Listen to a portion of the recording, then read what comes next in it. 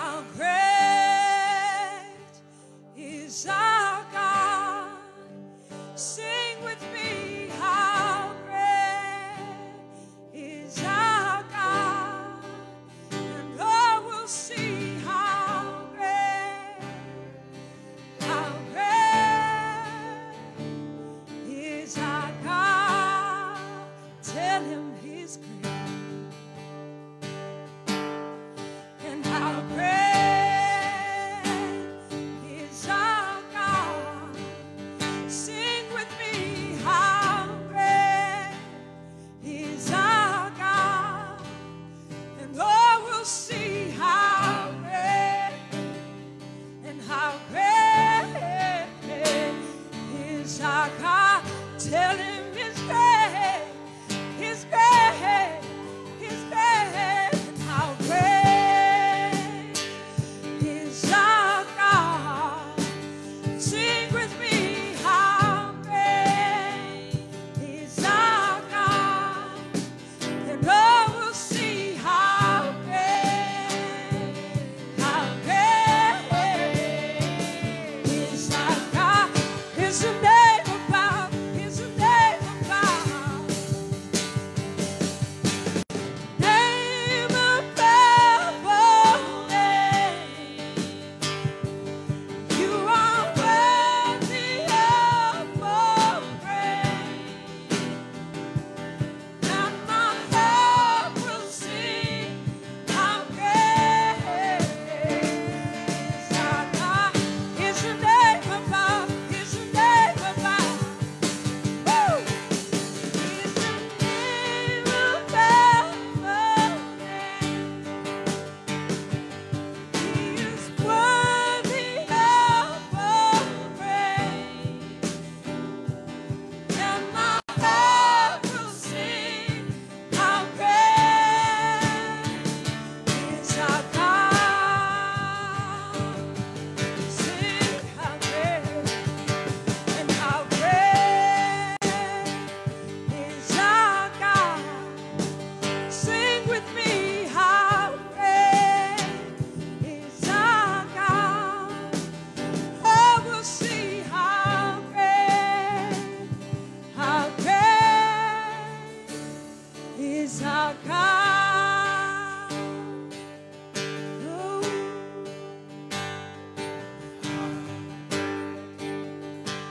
is our God. Sing with me, how great is our God. And I will see how great is our. Sing it one more time. Sing it until you know it is so. And how great is our God. Sing with me, how great is our God. Oh, we'll see how great is our God. Sing it into the atmosphere, that the powers that be know that he is the Elohim of Elohim. He is the God of gods. He is the Lord of lords. And how great is our God. Sing with me, how great is our God. Oh, we'll see how great is our God. Sithi asigunqe, he is the Lord. Sithi asigunqe, he is the Lord. Sithi asigunqe, he is the Lord. Yeah.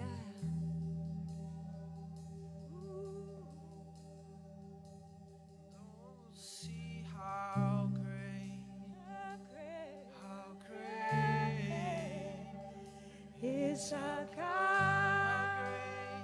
how great,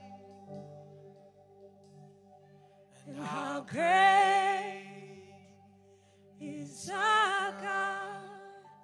Sing with me, how great is our God. see how great is our God.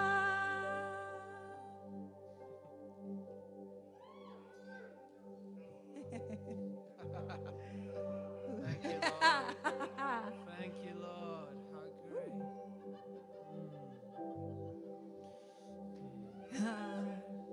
Thank you, God. Thanks, Nigel.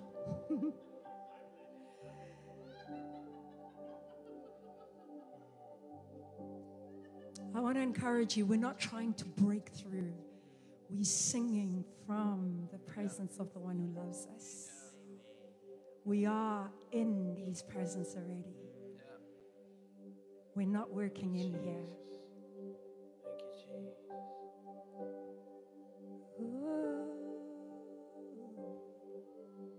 Let your presence flow,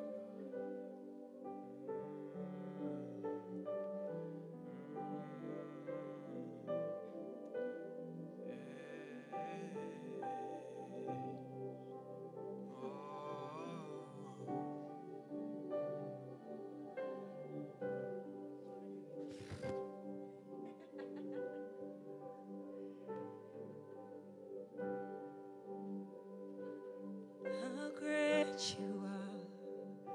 Oh, how great you are. How great you are. How great you are. How great is our God.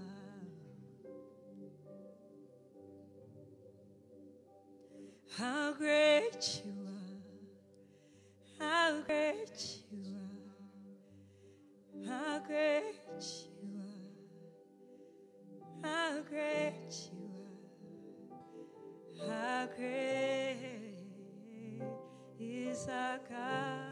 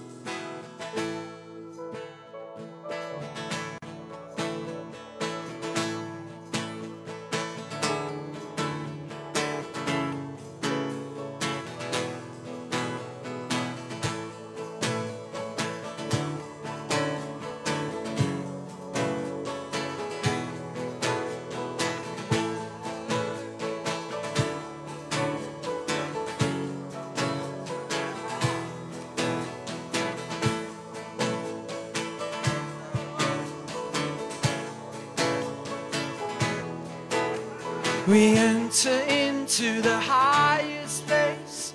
We enter into the courts of praise. We lift our hands, we lift our voice. We join in with angelic hosts. We enter into the highest place. We enter into the courts of praise. We lift our hands, we lift our voice. We join in with angelic hosts, and we will shout out your name, King of praise. We'll lift our feet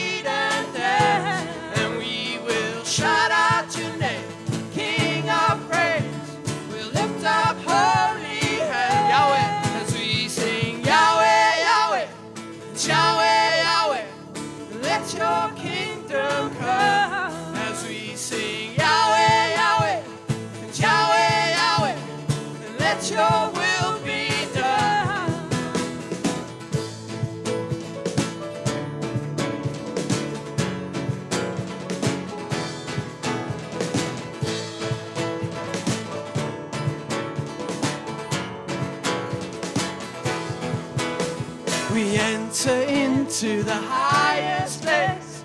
We enter into the courts of praise. We lift our hands, we lift our voice. We join in with angelic hosts, and we will shout out your name, King of praise.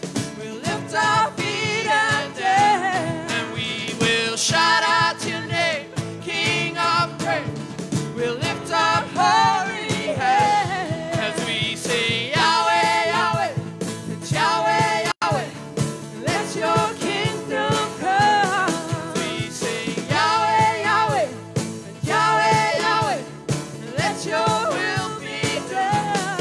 As we say Yahweh, Yahweh, it's Yahweh, Yahweh. Let your kingdom come. As we say Yahweh, Yahweh, it's Yahweh, Yahweh. Let your will be done.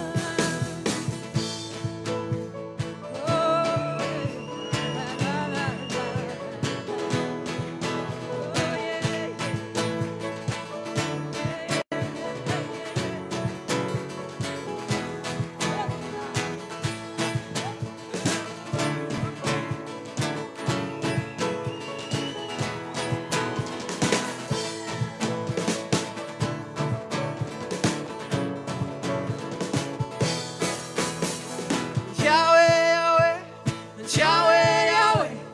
Let your kingdom come. As we sing Yahweh, Yahweh, Yahweh, Yahweh.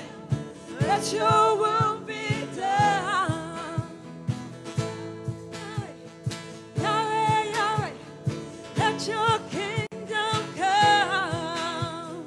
Yahweh, Yahweh, Yahweh, Yahweh, let your will be done.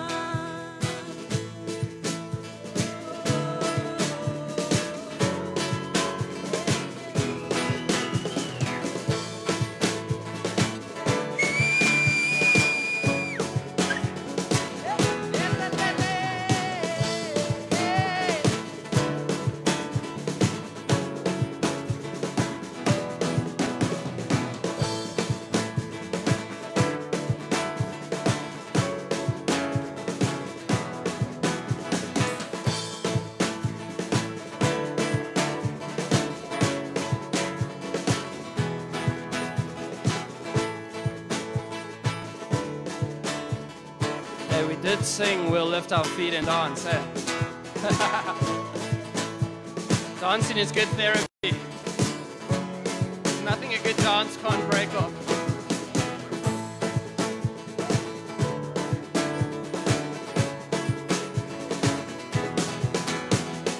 Yahweh, Yahweh, Yahweh, Yahweh.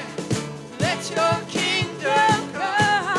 As we sing Yahweh, Yahweh, Yahweh, Yahweh. Let your will be done.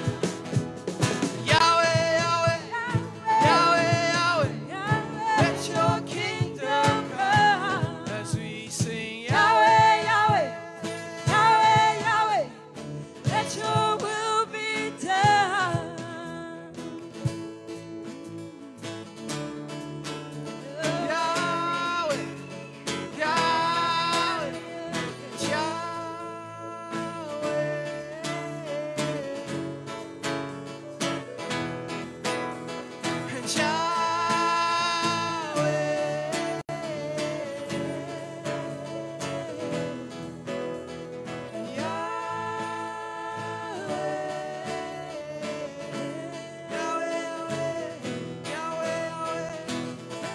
Oh, we love your name, Yahweh, Yahweh, Yahweh,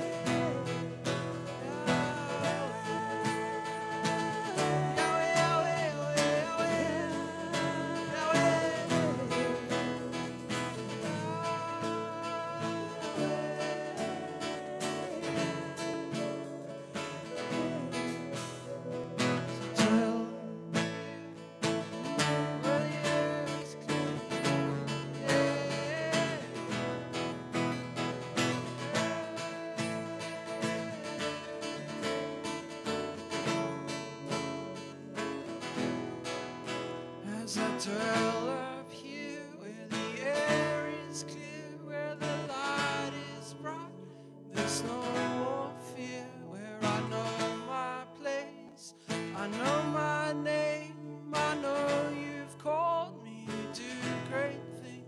As I dwell up here where the air is clear, where the light is bright and there's no more fear, where I know my place, I know my name, I know you've called me to do it.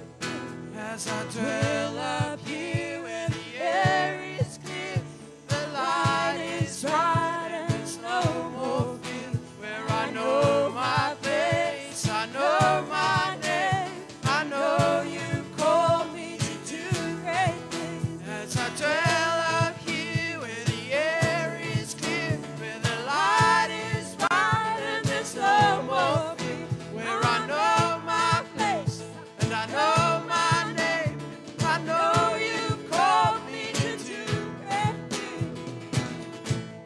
Oh, oh, oh, oh.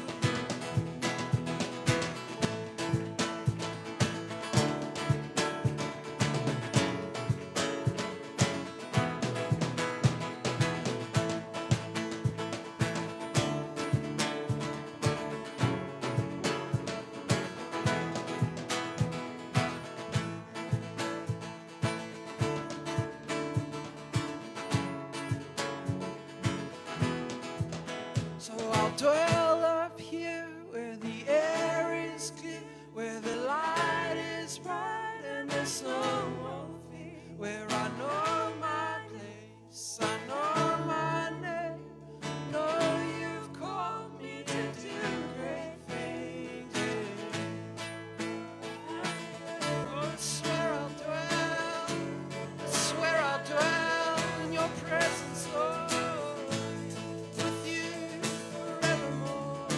Oh, I dwell in your presence, Lord.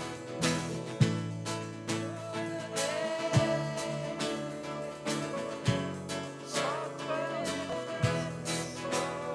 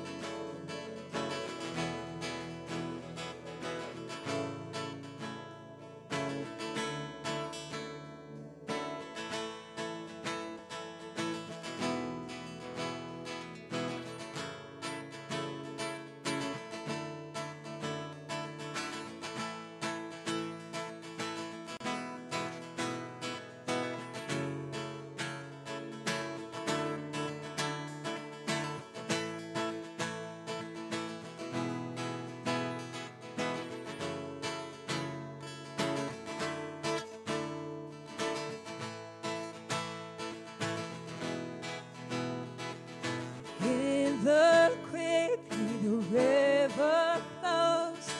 In our city your kingdom comes. Your promises, they come to life. From heavenly places we stand and declare. In the quickly the river flows. In our city your kingdom comes. Your promises, they come to life. From heavenly places we stand and sing. Samantha, Elijah, Amandi, Bubabi, Amandi.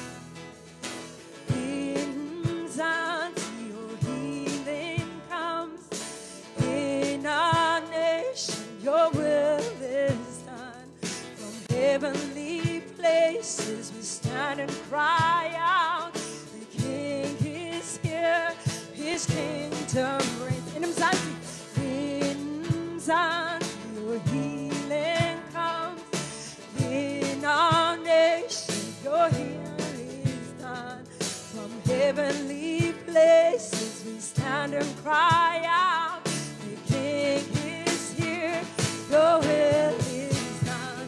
Samanzi, Pilayo, Amanzi, Ubahobi, Amanzi, Pilayo, Amanzi, Ubahobi, Amanzi, Pilayo, Amanzi, Ubahobi, Amanzi, Pilayo, Amanzi, Ubahobi, yo, yo, yo, yo, yo, yo,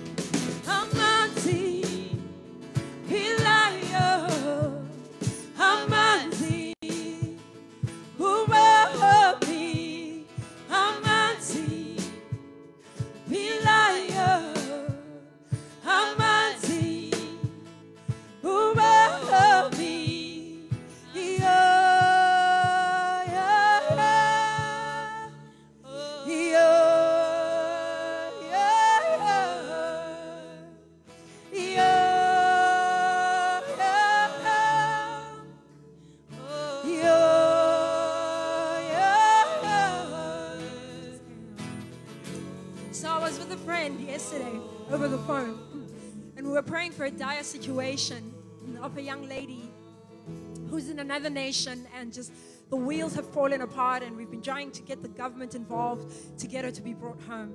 And we're praying over the phone, over WhatsApp. And I said to her, Mama, let's ascend. Let's just go straight into the courts and just plead mercy. And we did that for about 5 minutes. And all of a sudden, in my room, I just felt this angelic being like, poof, land. And I recognized him. I'd seen him before. And he literally just came to me and just said, and I'm not trying to get political or anything weird like that, but he came to me and he said, your prayers have been heard. Now commission me to Brackenfeld. And I was like, oh, okay. And what I want to just encourage you with, it's not about singing songs, but it's about understanding that we come into His presence and we adore Him and we get empowered. I changed the lyrics of a song because I looked into the nation and I was like, I'm going to get wholly stubborn. I'm going to sing that the King is here and His will is done. So we're going to sing this song again. It's not about whether you vibe with it or you don't, but it's about understanding who you are, where you're stationed in the Spirit. And you sing out in heavenly places. And as we do, them that serve the most holy one are commissioned. And things begin to change in our neighborhoods. It's written specifically in the Quickney, into the city, into the nation. But them that serve He who is a living God, they are commissioned and they go and they do the bidding of our Master. So I want to encourage you, lift up your eyes, sing your heart out, but sing from the place of faith, not from the place of hype. Sing from a place of recognizing that you are sons of God, and as such, when you speak, even as He spoke, there is light.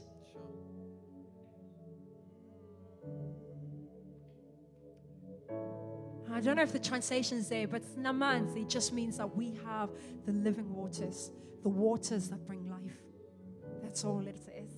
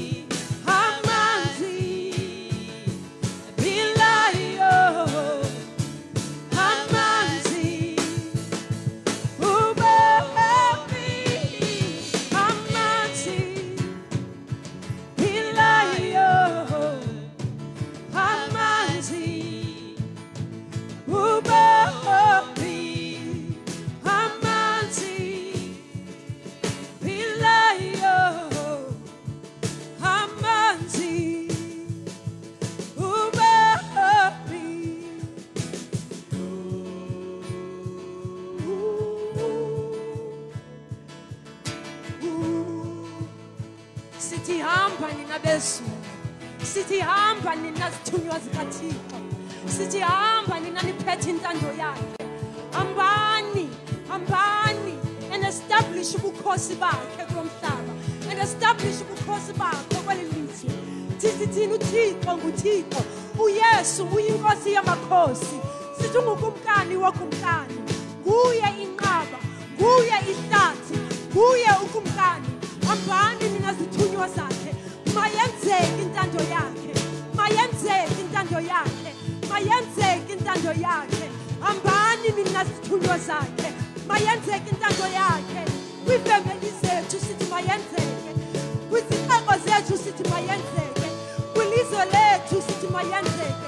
Mayenzeke intando yakhe, mayenzeke intando yakhe, mayenzeke intando yakhe, mayenzeke intando yakhe.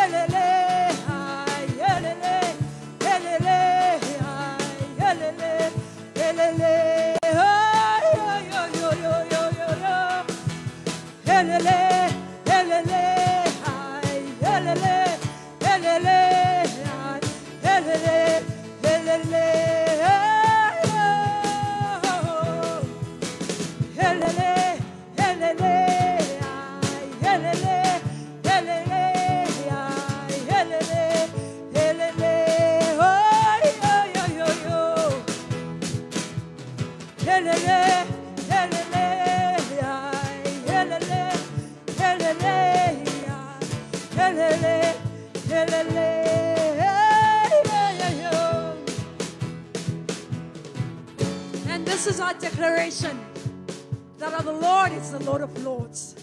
Though the mountains give way, He is God. The Lord is the Lord of lords. We will not surrender.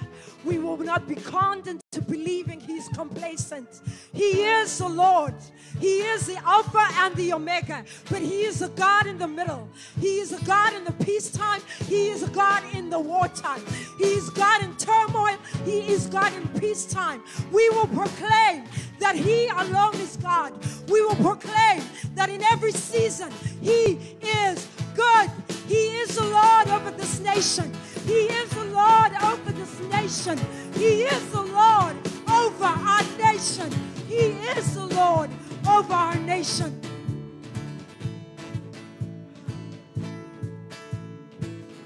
Woo. Just release. Just keep releasing. Hey, oh, the river's rising. Oh.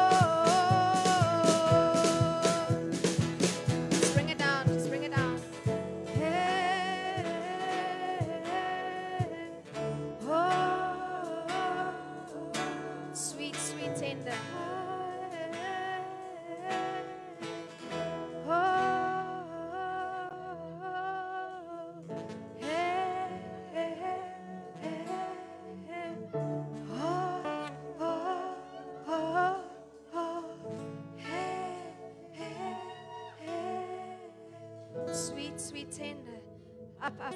It's over your head. It's over your head. The river is here. The river is here. Now just step into a place of honor. Step into a place of honor where you honor what's happening in the room. We honor your presence here, river of God. Mighty river of God, we honor your presence in the room. Just start. Let honor rise. Let honor rise. Mighty river of God, we honor you in the room. Come and flood. Come and flood. Now I want you to sing with me. Worthy, worthy. Worthy, worthy.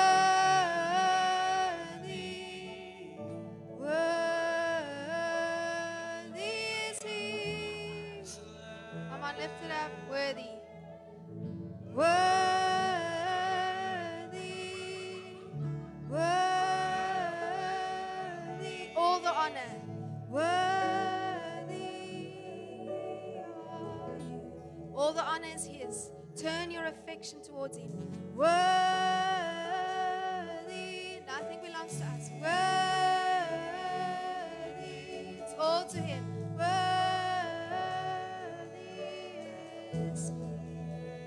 Just turn your affection towards Him. Worthy, worthy, worthy. We honor you. Worthy,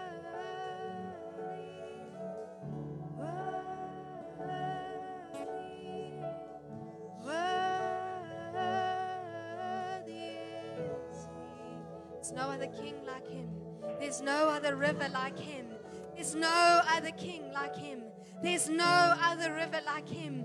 There is nothing that can satisfy your soul. There is nothing else but Him. He is the breath in your lungs. He is the wind in your back. He is the one propelling you forward. He is the absolute blood in your flesh. He is the very air you're breathing right now. He's all that you are. He's all that you are going to be. And He is all that you've ever wanted to be. He is that.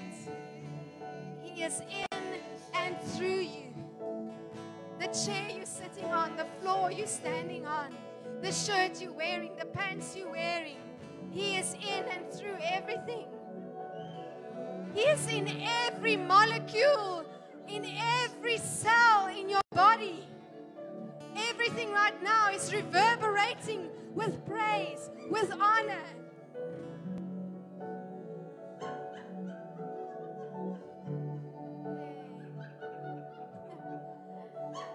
Thanks, Lord.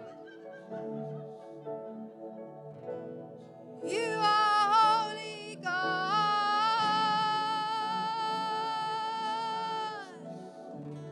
You are holy God. Come on, let those molecules sing. You are holy God.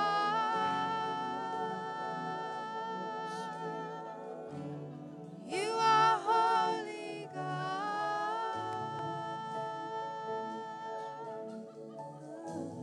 You are holy God. You are holy God. You are holy, holy. You are holy, holy. You are holy, holy God.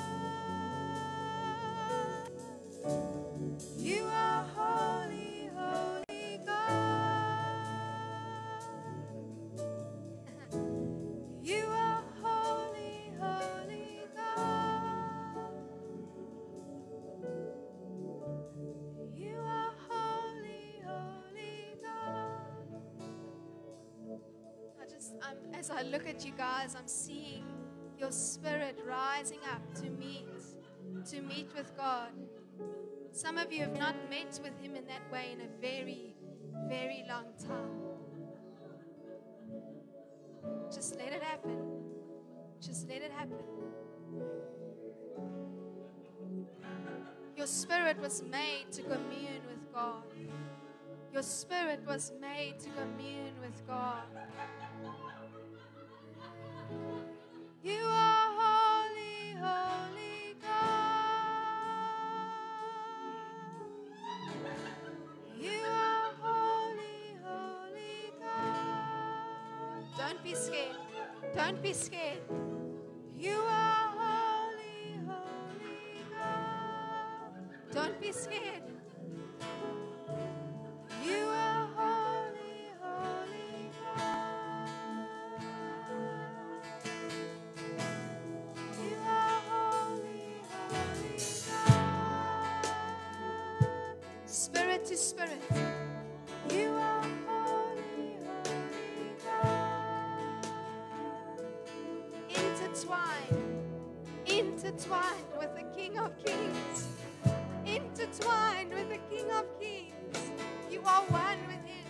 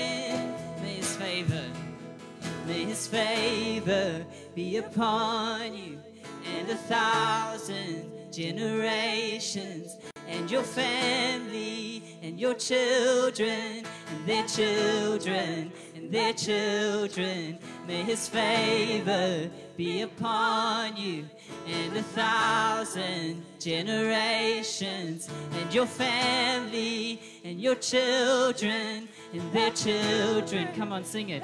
Children, may his favor be upon you and 1,000 generations, and your family and your children and their children and their children.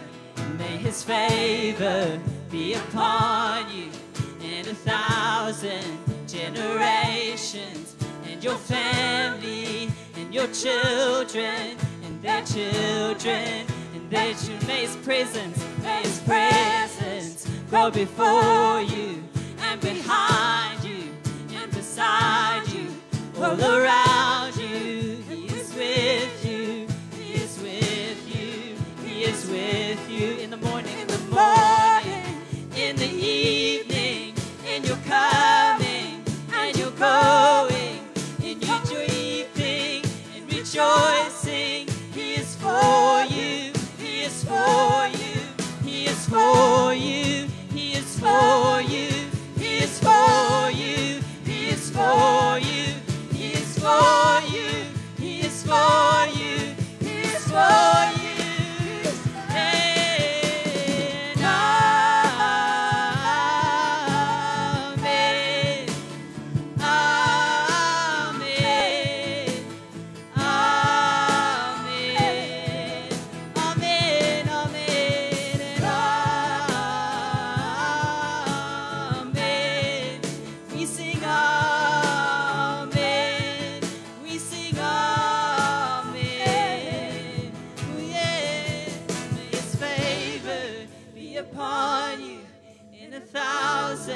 Generations, and your family and your children and their children and their children. May his presence go before you and behind you and beside you and around you and within you. He is with you, he is with you.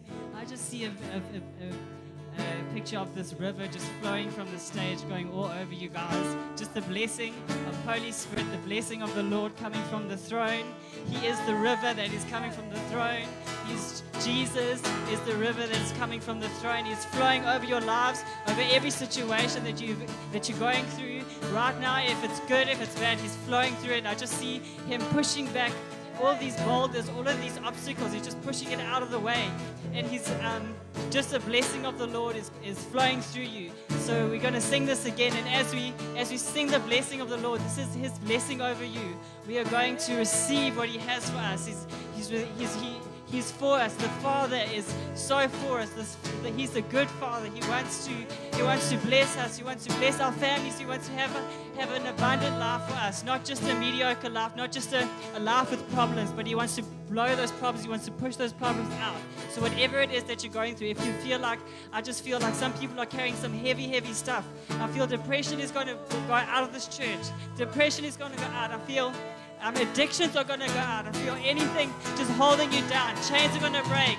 As you receive the blessing of the Lord, as you receive the blessing of Abba Father, just picture his face shining on you. Picture his eyes of love, just staring at you with such pleasure, with such excitement, with such joy. The Father loves you. He's a good Father. Jesus came to show us a good Father. He is the perfect image of the good Father. Let's just receive how beautiful the Father is in the face of Jesus. Let's stare into the eyes of Jesus today as we sing this. Oh, may his favor go before you. May his presence be with you. Oh, may his favor go before you in 1,000 generations, and your family and your children and their children and their children. May his favor be upon you in 1,000 generations, and your family, and your children, and their children. Just picture that. And his favor be upon you for 1,000 generations, and your family, and your children, and their children, and their children. May his presence go before you, and behind you, and beside you, all around you, and within you. He is with you, he is with you. In the morning, in the evening, in your coming and your going, in your weeping and rejoicing. He is for you, he is for you, he is for you, he is for you, he is for you, he is for you, he is for you, he is for you, he is for you.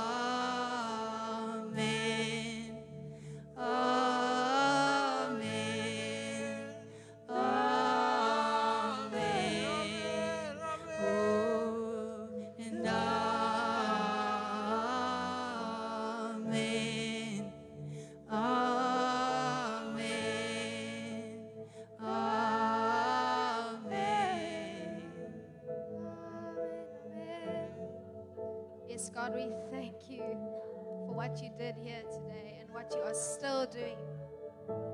Please help me land the plane. God, we honor you. We love you. And we speak a blessing over everyone here. That not just this generation, but the generations to come will be blessed. That people would look at us and say, hey, that's the city on a hill that they were speaking about. That's the evidence of God's kindness right there. That's the evidence. This is the truth. So God, thank you that you have blessed us beyond measure. Come and make us more and more aware of that blessing. Come and make us aware of what we carry, not just for us, but for generations to come.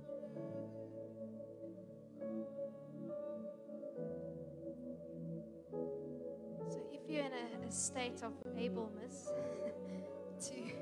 to do this, just the person next to you, just we have COVID regulations, so just next to the person next to you, just say, I bless you with the blessings of God. I bless you. Just in your own words, just bless them. You are blessed.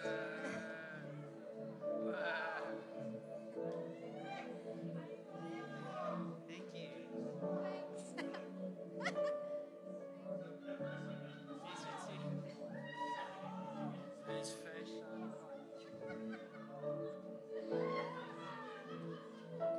You are blessed. You are blessed.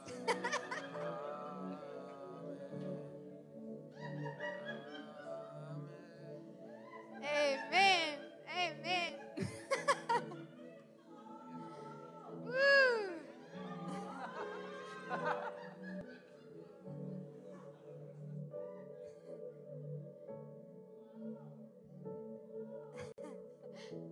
Amen. Wow, that was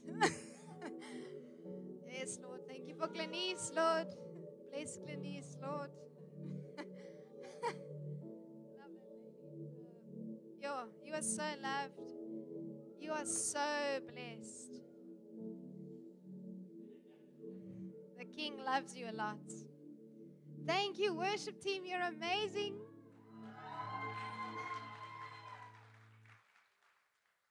B. Rice killing it on the keys.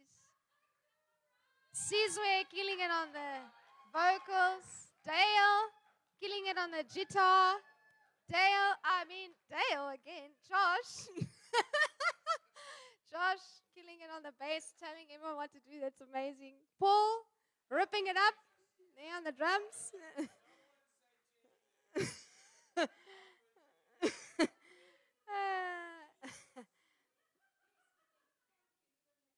Oh, thanks, Auntie Anne. You're the best.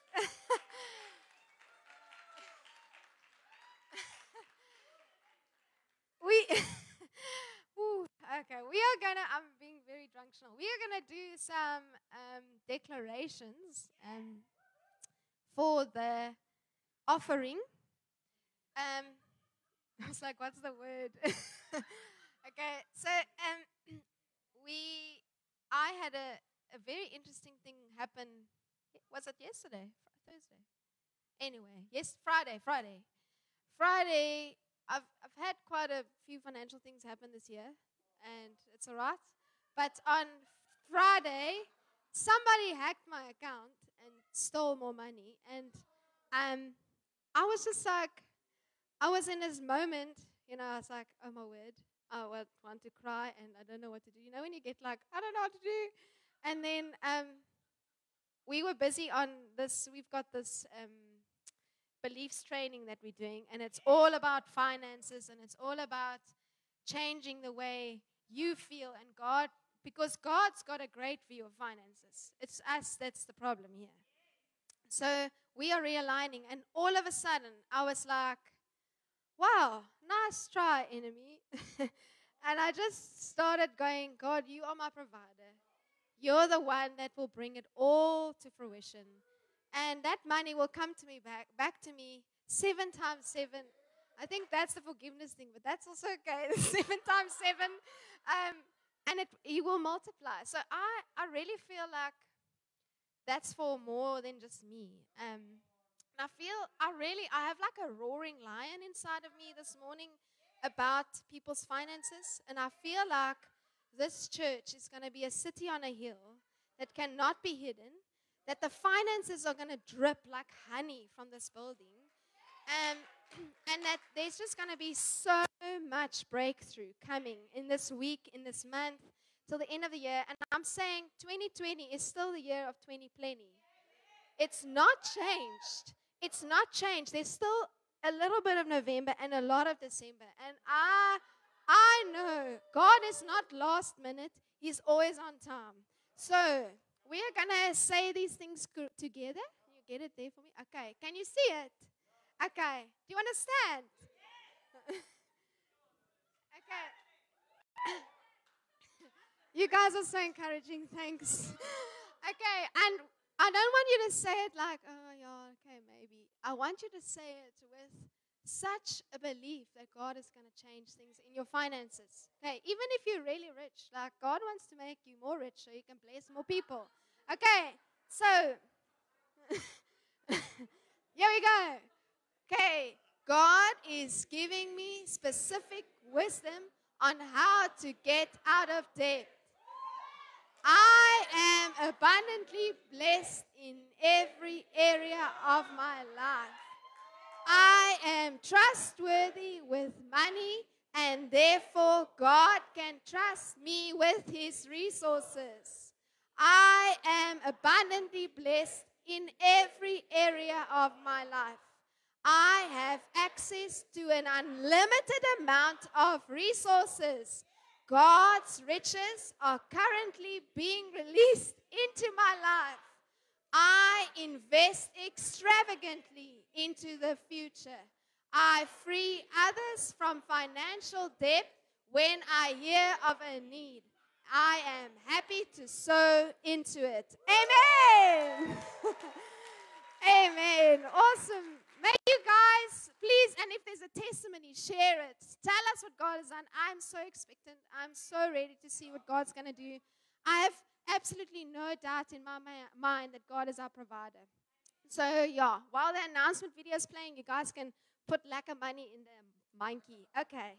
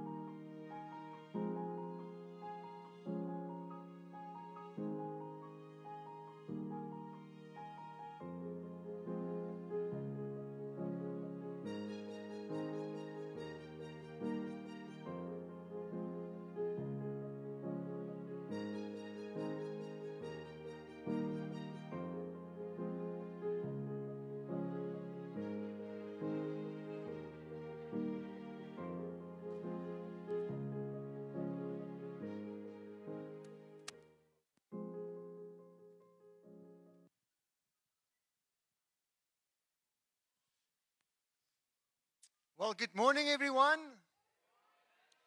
Is there any happy people in the place this morning? Someone say fire.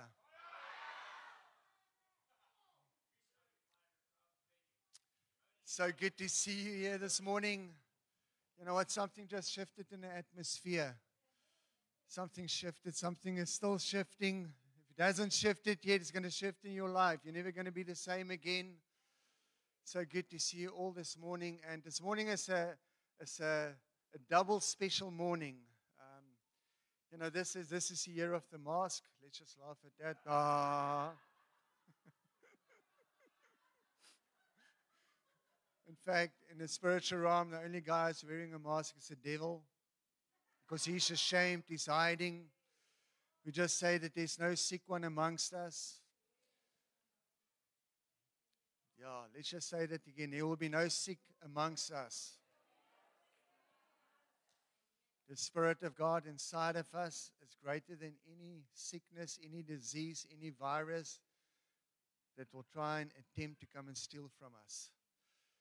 But this morning, as you know, we've had so many great plans for 2020. We still do. And we just celebrate the passion and excitement in this house. And so this year we've had so many great plans, and then COVID came. Most of you know, if you're part of this house, that this year we celebrate 20 years of God Adventure. 20 glorious years. And as one of our apostolic leaders, Bill Bennett, always says, God is still on the throne, the devil is on his own, and we are in the Holy Ghost zone. That's still true. But Jen, why is this morning so special? It's really special because we've got the founders of God Adventure with us today.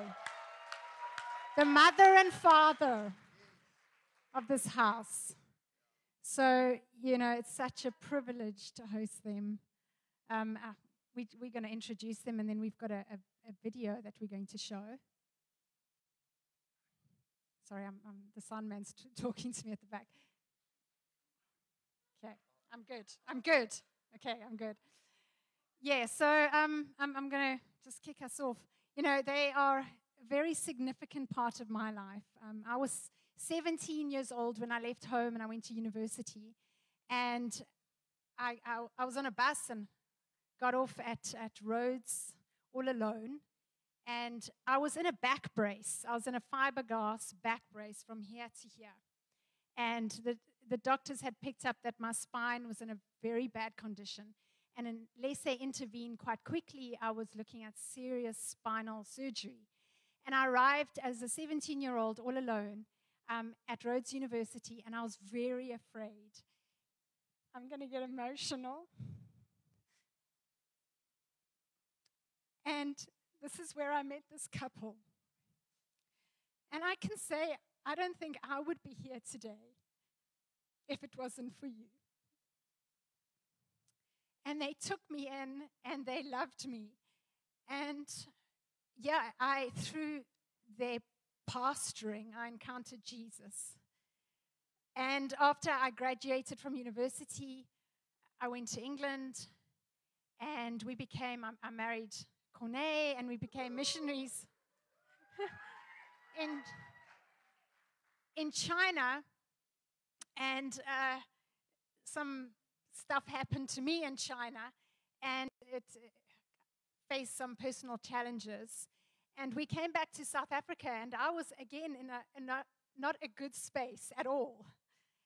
And God called us to East London. And by then, Nigel and Debbie had left Grahamstown. They had planted a church in Grahamstown, then they had left, and they had come and they had started a church here in East London, which was His People, East London. It was planted 30th, I think you opened the 30th of July, 2000.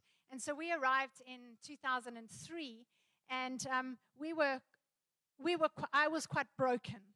I was quite broken at that time. I was suffering from extreme depression, and I was on medication, and we didn't see a way forward for our dreams of being missionaries in China just hadn't worked out the way we had hoped. And again, Nigel and Debbie opened their arms to us. They took us in, and they loved me whole again. So, we want to honor them for what they carry. They are they carry so much in the Spirit. They carry an apostolic and a prophetic grace. They are fire starters. In 2007, we felt the stirring of the Lord, and I think all of us, we were tired in ministry, and we had come to the end of ourselves. We had been doing all the programs, and we had been doing all the things that we were supposed to do, and it just doesn't seem to be working very well. And we just gave up in a way. We gave up on trying to do things in our own strength, and we went into just an amazing, amazing time of renewal and encounter and revival. And they are fire starters. They carry fire. And so I just want you to, I'm sure Corne is going to say something, but just open your hearts to receive them. Be expectant, because something is going to ignite in this place today. Be expectant for just new levels of encounter, just deeper levels of, just revelation, the face of Jesus. That's so good. As Jen said, a lot of what we're experiencing now, what we are experiencing, is because of the sacrifices that they've made. It's because of the commitment of them to stand up every day and say, yes, God, we'll give you our everything. And we are part of the Bethel movement. We are part of that network. But 10 years ago, nobody knew about that. But Nigel and Debbie were one of I think they were probably the first couple from South Africa who ventured over the pond to Bethel and started tapping into that stream. It radically impacted their life. And there was a lot of criticism. In fact, I think two-thirds of our church literally left when renewal broke out here. But they refused. They said, Holy Spirit, we don't We don't care what it's going to cost us. We want more of you. And we just want to honor them for that, for paying that price and opening something open for many of us that we just take for granted now.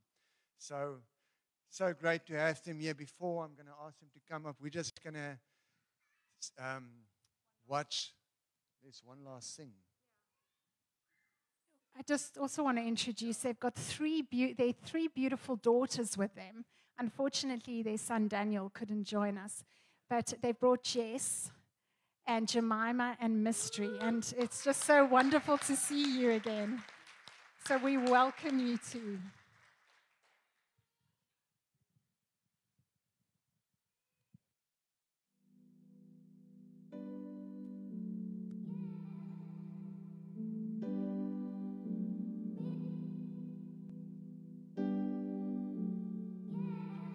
Happy birthday, God Adventure! God Adventure will always be special to us. I remember leaving Grahamstown in 2000, starting the church in August, the end of August, at the Regent Hotel with the waves crashing behind us, and then going on and growing in the Orient Mall, and finally getting our own venue at Inverleith Terrace. God Adventure might not always have been the name of the church, but it's always been the character of the church. And we just wish you many great adventures in God as the years go on. Happy 20th birthday, God Adventure. What an exciting weekend of celebration you had. And can you believe it was 20 years ago that we met together for the first time at the Regent Hotel. And look how far you've come. Such an exciting season. And so sending you lots of love from Pretoria and wishing you all the best for the next season ahead in God, and keep adventuring. God bless and bye. Yay, God Adventure! Congratulations, 20 special years together worshiping with you. It's been fun. Yes, congratulations, God Adventure, on reaching your 20th year. And we look forward to God's continued presence in our meetings for many, many more years to come. The inside of that building then was full of wooden pews, old-fashioned pipe organ with the pipes all in the back. But this changed after a while. Carpets were put in, the stage was changed, chairs were brought in, and aircons and repaint followed along. The only thing left to remind us of those days is our existing pulpit, which is made from some of the panels that were on. Happy birthday, God Adventure! Happy 20th anniversary to a wonderful church, a wonderful community coming from here virtually. We just wanted to wish you a happy 20th anniversary. We were there from the beginning. Actually, you were there from the beginning. In the days of the beachfront, I don't know if you guys remember that, but we actually got married also in God Adventure 16 years ago. It has been, but we have been so blessed, and we carry you guys so close to our hearts, and we're just so excited to see the transitions God is taking you through, and we know He has so much more. So happy anniversary, happy 20th birthday. We hope to see you soon. We just wanted to wish you the very best and many, many blessings from the Lord. Very big happy birthday, God Adventure. Sending loads of love to you from Chris and Ali Kingsley here in KZN. Can't believe it's been 2 decades since we were the original group of founding members in the church. So many happy memories, and so grateful to Nigel and Debs for all they did for us in those early years. So many happy memories. And also to Cornay and Jenny. We're sending loads of love to you guys today, and hope it's a really big celebration. It's an extra special place for us because it's where we met, and I think we were the first couple to start courting and dating, and courting, and then we got married, and it's 15 years later. So guys, sending you so much love, and it'll always be a very, very special place for us. So God bless, and may there be another fruitful 20 years. Lots of love. Bye. Hi, my name is Tammy. I arrived at God Adventure in 2001. It was known as His People Christian Church at the time. I've been in the church for 20 years, and I've done some crazy things in my days. For example, most of my soul group decided we were going to the Milky Lane. but in our pajamas. Most of my memories are of relationships with people. I truly believe God intended me to be at God Adventure. It's part of my destiny in God. I've made lifelong friends. The leaders then and now are very special, awesome people who I value dearly. I am so grateful for all the leaders, past Nigel and Debbie, and present Jen and Cornet, for the love shown and for showing Jesus to me. Happy birthday, God Adventure. Hi, God Adventure East London. I'm Ashley. I'm Maita. I'm Jenna. I'm Aiden. We used to be part of His People East London, and we're involved with Bible School as well as the media department. We're really thrilled and honored to be able to speak into your 20th birthday celebrations. So on behalf of all of us from Canada, we wish you all a very happy 20th birthday. Happy birthday! Happy birthday!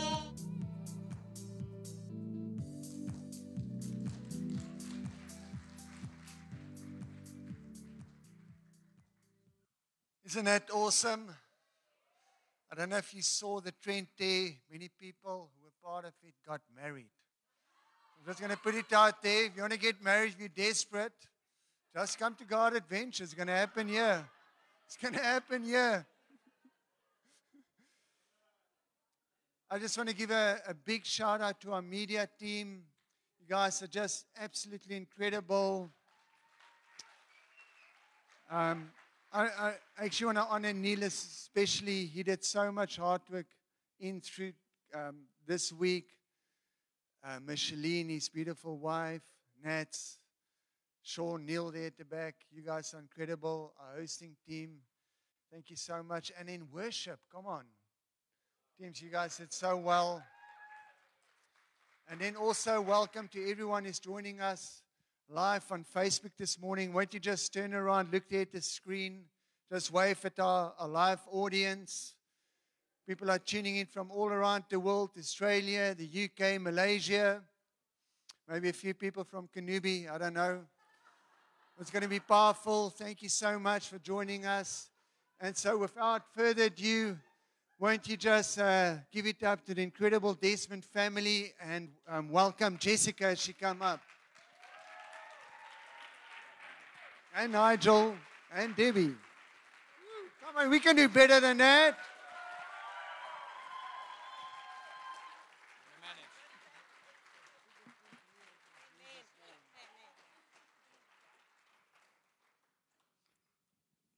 Okay. All right. Wow, this is just such a treat.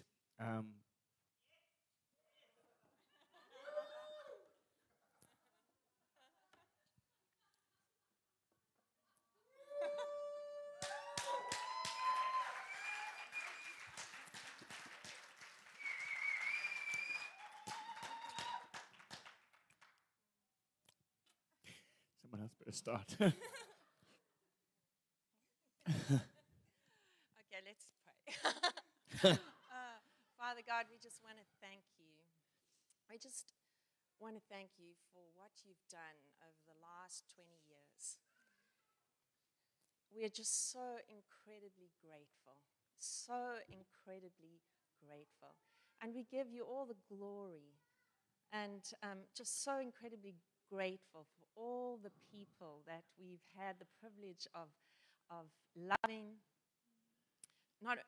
Everyone has in this congregation, not just us, but along this journey. Yeah. Some of you have been here from the beginning, and some are halfway, maybe some of you only the last couple of months. But we all, Father, thank you for the privilege of loving you, learning more about you, loving each other, developing relationships, and learning more about one another. We're so grateful for all that you've poured into our lives through each other, because we realize that this church is people. Amen. And we're just thankful for every single one that has been built in, whether in the beginning or at the end or in the middle. And we just want to thank you for them. Thank you for everything you've done. Thank you for the outpouring that you've poured in this church. And we thank you for pouring it out all over the world, actually. Yeah. all over the world, as people have come in and gone out from this place, we just look in awe at what you've done through us, and we're just thankful, so incredibly thankful. And so, Lord, we just commit this morning to you, this beautiful time that we have with you, and we just invite you here to have your way with us. We thank you and we welcome you here, Father, Son, and Holy Spirit. God of love, we just release right now your rivers of love to flow in this place. Amen. It just feels so amazing to be here. I used to lean against this pulpit in just this way almost every Sunday. Sometimes I needed it more than other times. You know, just looking at this pulpit, I just remember there was a profound theological disagreement at one stage in this church that just raged in the leadership team. And I just prayed. I said, Lord, help Corne. He'll understand one day which is the right pulpit. And my father-in-law actually built this pulpit. And actually, I got a text during worship from my nephew saying, you need to mention the pulpit that Pa built. So, Ethan, there you go. But Corne finally got the revelation. You know, I just want to honor this place, this church, this leadership. You know, we had so much fun in this place, and we had some challenges, but we had so much fun.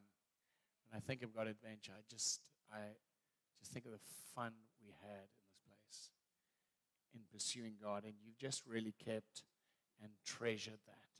You've done such a fantastic job of stewarding the presence and making His presence central. And yeah, we've got some long history together. Whoa. Which I best not think about too hard right now.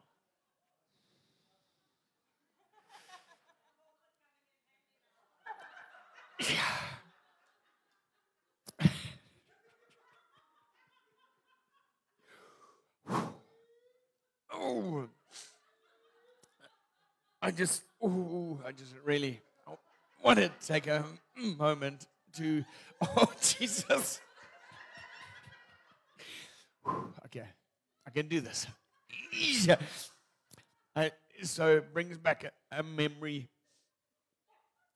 There was a particular service when the presence had just broken out at God Adventure. And a group of people came from another church in town which had sent out the message to the congregation. And they had said, and I quote, "You need to check your brains at the door when you go to God Adventure." Do you remember that? And and I saw them come in and settle down at a particular part in the congregation. And it was an evening service. And I said to myself, you know what? I'm going to show them. I'm going to show them. I have got a brain. I'm going to preach such a good sermon today. And I got up into the pulpit. And somebody, one of my children, had given me a prophetic word that day. And as I ran out the door, she said, "Dad, I've got a prophetic word for you written down." And I put it in my iPad, and she said, "But don't read it until you get to church." So I've got it on my iPad, and I open my iPad, and I see this folded up piece of paper, and I think, I better release the prophetic word. And I open it up, and it's one of those little Holy Ghost time bombs. And so I tell the people, just pray for one another, just greet someone near you, and I read this prophetic word, and this one has written, "Dad, go forth and get schnockerdeth, hammereth, and drunketh." And I read the prophetic word, and the presence of God just drops on me in the pulpit. I'm over here. The presence of God drops on me, and I collapse on the pulpit like this while everyone's greeting and everything. And they turn around, and they see the senior pastor of God Adventure in the pulpit, and I'm going... And I'm just, honestly, it was just the worst moment. It looked like I was doing something indecent to the pulpit. It was horrible. It was horrible, and I'm so aware of it. But Holy Ghost has got my head stuck, and I'm looking at the group of people that have come from that church. I'm literally looking at them, and I'm going, and I can't look away. You know that moment, you're just trying to look away, and I'm like, oh, Jesus, no. Oh, Jesus, no. Please, Jesus, please. Please, Jesus. And I'm pleading. Not today, Holy Spirit. Not today. First time I got in trouble for a prophetic word. And yeah, it's your fault. And I just gave up and I collapsed on the floor. And we didn't preach that Sunday. Corne came up and said, we're going to do a fire tunnel. And the whole group got up and left the church with, we knew it. But you know, it's one of the things I treasure about this house is that you've made the main thing the main thing. And in the kingdom of God, the main thing is loving God and loving people. And that's something that these guys have always done so well and so passionately. I don't think they even realize they do it. It's just who they are, and they do it so well. And so we're just so grateful to be.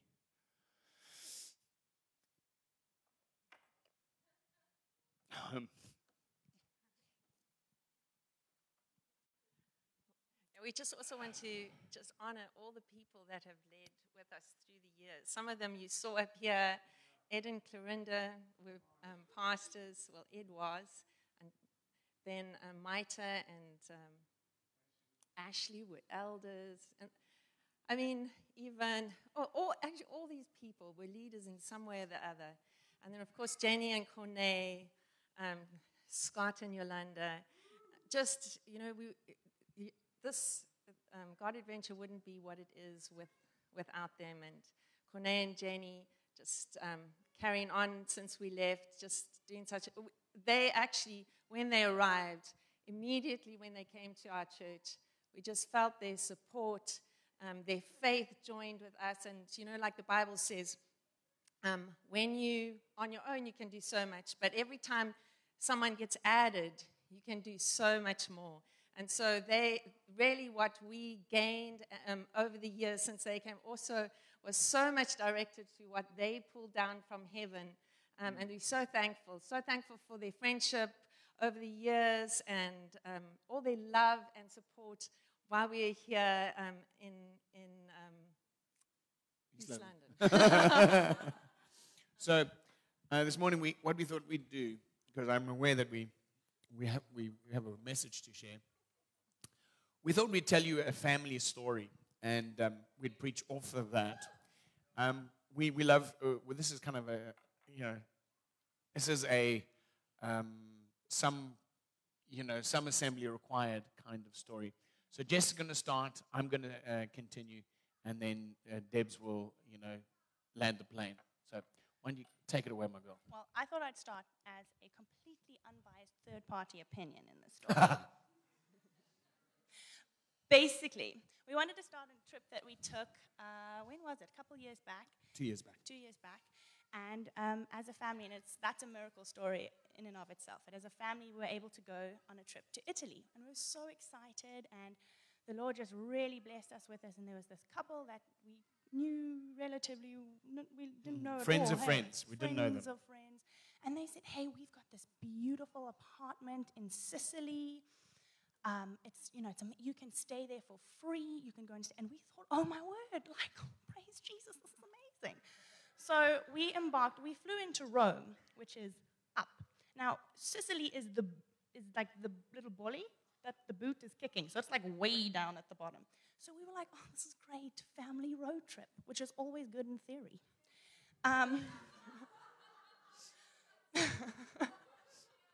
And I'm not going to lie, our family is pretty fun. Like, we do have a lot of fun. But to travel from the top of Italy all the way down to the bottom with 6 Desmonds in the car, with all of our luggage, and my parents were going to be there for 3 months, was an adventure. And it's one of those stories where we look back now and we laugh and we preach on it and we say, oh, that was such a good memory.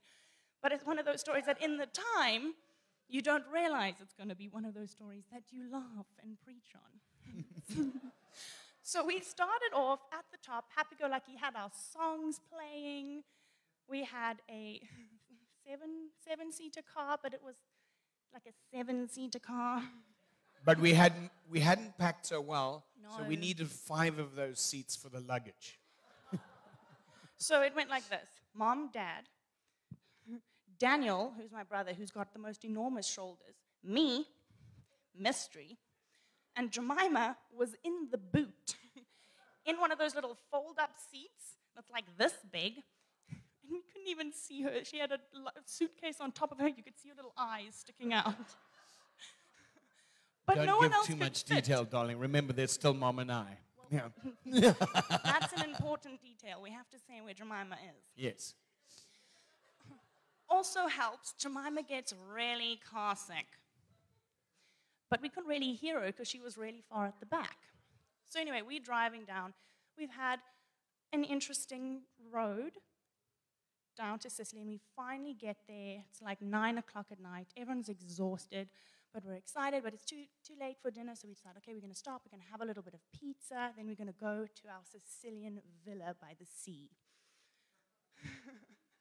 So we had our pizza. We all got in the car, drove. We're driving. We're like, okay, this doesn't look very nice. We start driving, and we're in this really run-down part of this rural village.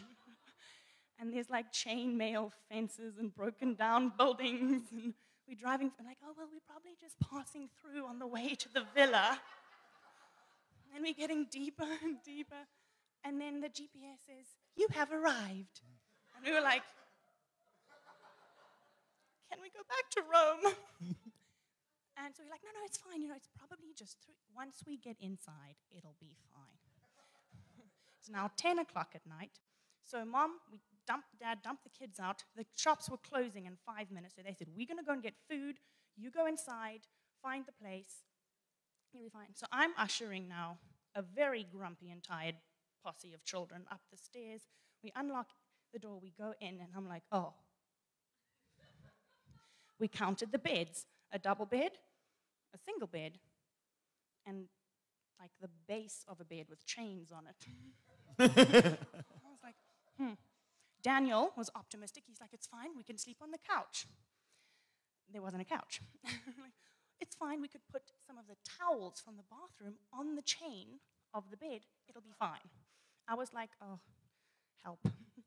And also, the whole way down, Dad had happened to be reading a book on the Italian mafia and had been cracking jokes. All the way down, I'm making jokes about tonight you sleep with the fishes, which was were very really funny at 2 o'clock in the bright sunlight, It and not was when you're in the funny. middle of a rural Sicilian village, listening to what we later found out were fireworks. I'm like, oh, we're gonna die. Mom and Dad aren't there. I don't have a phone. I'm like, they could have been murdered in the street for all I know. I'm hearing gunshots. Daniel and Jemima making a huge noise, and I'm like, you know what? I'm just going to put Mystery to sleep. It's going to be fine. I'm just going to put it to sleep. I'm like, Mystery, come, let's get in the bath. Get to the bath. There's hair in the bath. I was like, we're going straight to bed. It's fine. Take Mystery to the bed. And I'm like, do I put a towel down on this bed? Because it's like, just, ooh. It was like rusty and dirty, and there was stains on the quilt, and I was like, I heard the most amazing noise. Mom and Dad came back. I was like, we've got a serious problem. There are 3 beds. There are 6 of us. There are gunshots outside, and Mom was like, it's fine, guys. We have done worse. And we were like, no, we can do this. And Dad was like, I have been to worse places. Like, we can do this. And Mom says, we can do this. Come, Mystery, come just get in the bed. She pulls back the bed thing like this. There's mold on the pillow. So it goes like this. No, guys, we can do this. Nigel, we can do this. Nigel, I can't do this. So straight from that, we didn't even replace the duvet. We just like, no, in the car, back in the car. I don't know where we're going, but we're going away from here. And so we all parcel down the stairs as quickly as we can, trying to not make too much noise, a very difficult thing in our family. It's like 11 o'clock at night now. We're trying to be quiet not to wake the sleeping mafia on the way down the stairs. All get in the car. Dad types into Airbnb, like just anywhere else nearby. There's got to be something in this town. So we find a little place. It says it's nearby. 20 minutes. 20 minutes max. Cool. We're like, oh, my goodness.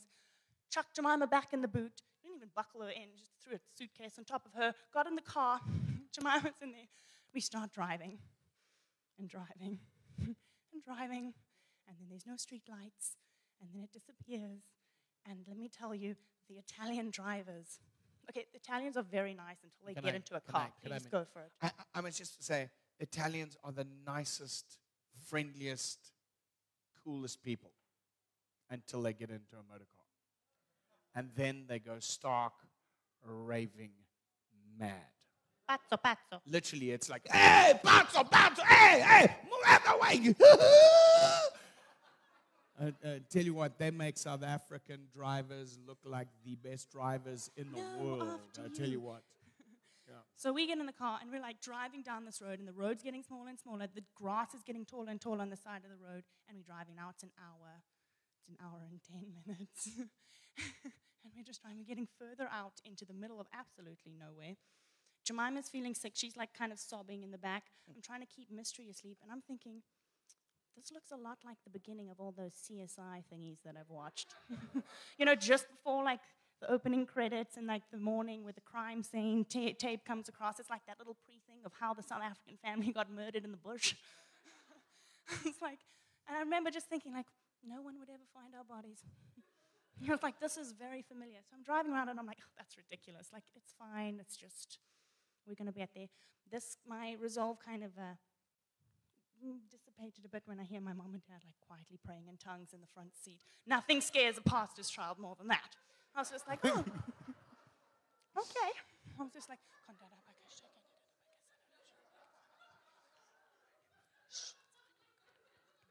and I'm just there with stroking Mystery, like, okay. Jemima's in the back, I feel sick. So we're driving along, and we make this little turn, and Mom turns to Dad, trying to be discreet. Oh, Nige, looks like we're going down another fun road. Fun road being like a 2-track. There's more pothole than road. The grass is up here. The Italian driver's coming like 200 k's an hour straight towards you. And Jemima just yells from the back. I just got to give some context what the fun road is about. And in our family, we have made a lifetime habit of we travel to look for fun, to look for the positive. We travel and we pursue fun. So on this trip, we kept on saying, guys, we're on a fun road. It's an adventure. We're looking for fun, all right? So we kept on telling the kids, oh, this is a fun road. Oh, this is a fun road. And sometimes that was because we needed to look harder than we usually needed to look to find the fun, okay? So that's the context of a fun road. So we come around, Mom goes, looks like we're going down another fun road. Jemima just screams from the back. She goes, I don't like fun roads! I remember at that stage, tensions were like this high. Mom puts her hand around Dad's thing, spins her head around back. She's like, nobody likes fun roads! So we finally get there, and we're just like, we're past it. It's midnight. Like, we get there, and we start getting towards this town. And a town has never looked so beautiful. Like these soft little lights and like the sandstone. They're decorated for a festival. So there's like little fairy lights everywhere. And we're like, oh my goodness. Like, this is just the most amazing thing. Like, just looks so beautiful. The GPS is going, turn right, turn left. We're making our way there. And then we're going to a smaller road. And then we turn around and we're going up this place. And Daniel just goes, guys, we're in someone's yard. The GPS had directed us literally to drive through someone's garden. Like, so we're now in the middle, and the GPS, like the little flag is like, there. We're like, uh-oh, okay, well, let's just get through real fast. So we're driving. Yeah, that's how we drive. We got a lot of backseat driving. And so we get there, and we get to the opposite side of their garden. You can see their fences and their little flowers, and we're like, oh, okay. But then there's this hill, this gravel hill. It's like this big. And we're like, are we going to make it up? We're like, no, it'll be fine. So we go, midnight. Through come down. these And we people's come down garden. again. We couldn't get up the hill. And now we're making this heck of a noise at midnight in the middle of nowhere. So we're like, okay, we got to light in the car. Everyone out, everyone out. So everyone piles out. We're in the middle of someone's yard now. There's the fence. There's the little Car picket sliding fence. down the hill. Car sliding down the hill. We get out. Everyone's like, no, quiet, don't wake people up. We don't explain in English what we're doing in the middle of the night, in the middle of this town. Jemima didn't get that memo. She was feeling it. She comes, sits down. She's crying. Mom and Daniel push the car up the hill. Just as I turn around, see two men coming out of their house like this.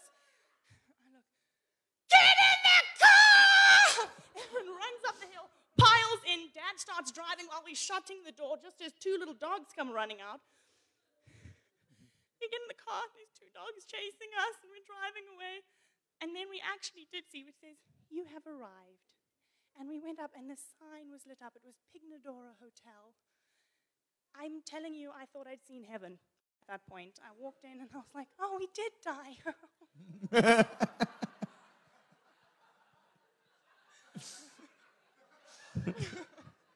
But we came in,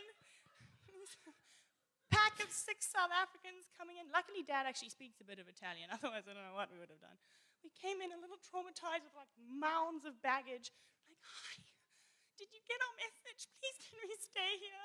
Do you have a stable or something? Like, we'll take that. And we got in, and they checked us in, and we went to bed, and and it was like dark. We went to bed. I don't even think we saw the inside of the hotel room. We were so tired. And the next morning, I remember waking up, going to the window, just opening up the curtain, and I realized we were right on top of like this mountaintop, right on top. And I remember opening up and seeing just like so far, like I could see little individual Italian villages all the way dotting on the hills. We could see the small little town that we'd invaded the night before. And it was one of the most beautiful places I have ever been to in my entire life. It was absolutely gorgeous. And we ended up actually staying there for another 5 nights. 5 nights. I don't know, people would ask me, how did you get here? We went down into the village, walking around, and people would kind of stop and look at us. We went into a little coffee shop. Okay, I'll take it from now, I think. Dad met the mayor. That's what a zoo animals we were, because no one ever came there, because you can't get there. So, yeah, thank you, baby. So we want to tell you a story about fun roads, because, you know, life is filled with fun roads. Isn't 2020 a bit of a fun road? Hey? We've had 3 earthquakes in Cape Town. I mean, I've never heard of earthquakes in Cape Town, you know. Actually, the last one happened on my wife's birthday. It was awesome, you know. I just woke up and said, sweetie, did the earth move for you too?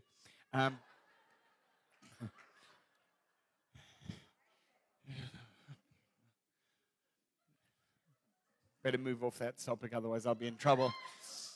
And man, I tell you, it's just been crazy. It's been one of those crazy years. But you know, sometimes life takes you down roads that you did not expect to go down. You know, life is not always what you expect it to be. You know, we have these glorious visions at times, and we think that God has said to us, "Listen, this is where you're going," and you invest your heart in where you're going because you think it's all about where you're going. But when you get to where you're going, you find out that where you're going was not where you were going. Anyone ever had an experience like that? Where you get there and you suddenly find out that actually the Lord had tricked you. He just gave you a direction. He said, it's that way. It's going to be amazing. And you head down that way and you're like, oh, it's going to be amazing. It's going to be amazing. This is a little freaky, but that's going to be amazing. And when you get there, what you get is entirely different to what you expected. And you know, God has taken us on so many journeys like this and taught us so many lessons along that. And we just like to share some of those with you. You know, when we were traveling there, and when we hit those Sicilian roads, there was so many parts of us that we just started investing into regret. You know, regret can be a part of your decision, can be a part of your journey. Those journeys like, man, why did I even decide to come down here? I mean, was there not a decent bed and breakfast just outside of Rome? I mean, it's not like we needed to travel down the entire length of Italy to find the worst accommodation in the world. I mean, seriously, you know, but just because the accommodation was free and they said it was a villa, surely we would have saved, and if we just used the petrol, we could have found something better than this. Why have I done this to my family? Have I put my family at risk now? Is my family going to be at risk? And because the mafia stories, I Googled it. Because like, yeah, how real is the mafia in Italy? You Google it. Okay, yeah. They're pretty hardcore. They actually do exist. It's not just in the movies. But the article I read said, don't worry. It's only, in the kind of rural areas. In the tourist areas, you'll be fine. So I was making jokes about that in the daylight, which were really funny. At 12 o'clock at night in rural Sicily, it was no longer funny. And you start hitting these places of regret. And you know what? Shame and condemnation on your journey are things that you need to repudiate because they will rob you of the joy of the journey that God has for you. And I want to tell you, your God is so good that He has a plan. You might not know where you're about to end up. And you see, the enemy comes to you along your journey, and he says, hey, you know what? Man, your family doesn't have enough baggage. Let's squeeze in a bit of shame there. Let's put in some regret there. Let's put some condemnation in there. That's just the thing you need to make this journey go so well. And I want to just encourage you to do a regular checkup and find and just check, has the enemy invested your life in any place with shame, regret, and condemnation? Because I want to say those decisions of shame and regret that I wish I had never done that. I wish I'd never said that. You did it. It's over. It's in the past. And the cross has dealt with them. You can't go and unmake certain decisions. But the journey ahead, you get to make and you get to choose. And you know what? We driving down those Italian roads. I tell you what, they make the Eastern Cape roads and taxi drivers look like 4-lane highways and the most responsible people on earth. I tell you what, you literally drive down Sicily and it's like a one lane thing, and it's winding like this through the mountains. And it's 11 o'clock at night, and they have one speed. It's like foot flat. And you just see these headlights coming out of the dark. And normally it's a truck. I don't know why. It's a truck. And this is how the Desmond family would go past those trucks. You'd see the lights coming, and we'd drive to as far to the edge as possible, and all of us would just go, "Ah!" And bearing in mind, there's really high grass on this side, and there's a cliff on that side, and we just go, "Ah!" And then you'd open your eyes. And that was me too. I was driving, I'd just close my eyes and pray, But the amazing thing is we got past every one of those trucks. Somehow, God made a way. And I want to tell you, for those of you in that place right now in your life, you're screaming your way around a blind corner. The grass is too high. You don't know where you are. You're looking out. There doesn't seem to be any sign of life or civilization. And you are convinced you're going to die. I want to tell you, your God is better than you understand. And He's taking you somewhere good. Other passengers that climb in the car, questions like, God, why this? Why? Why this? Why me? Why now? Why did this happen? I want to tell you, those things will drain your faith. They will not add to your journey. They will not add to your journey. 10 years ago, one of our biggest wives, sitting on the front row now, Mystery was born. And for some of you, yes, that's you, my girl. And she was born with some challenges. But those of you who walked with us in that period of time will remember we actually pursued having another child because the Lord gave us a promise and said He had a special treasure of a child for us. And we had 3 children at the time, and we decided, okay, we're going to have one more child. And then all of a sudden, it seemed like I'd forgotten the recipe. And we tried for 5 years to fall pregnant. But I was doing all the same things I did the first 3 times, and nothing seemed to be working out. My insecurity mounted, all kinds of things. It was horrible. And then one amazing day, I can remember coming in this church and in this pulpit, and I remember sharing, and I said, you know, the first time Debbie fell pregnant, this is how I felt. Second time, this is how I felt. The third time, this is how I felt. And now, this time, this whole church just exploded. Just rejoiced. Because it had been a journey we'd been on together, just trusting God for this breakthrough, and they knew what it meant to my family. But then, when my little girl was born, we were so excited, but we realized we were on a journey. And I got hit with why? Why, Lord? Why the challenges? Why the... I didn't know what was coming. I want to tell you, that journey has been an amazing journey. That journey has added to our family immeasurably. It has changed who we are. It has changed each of my children. I wouldn't go back and change a single thing. It's the most amazing thing. And I want to tell you, some of you are journeying with those journeys. Why? There's some things you don't know yet. There's some things you don't understand yet.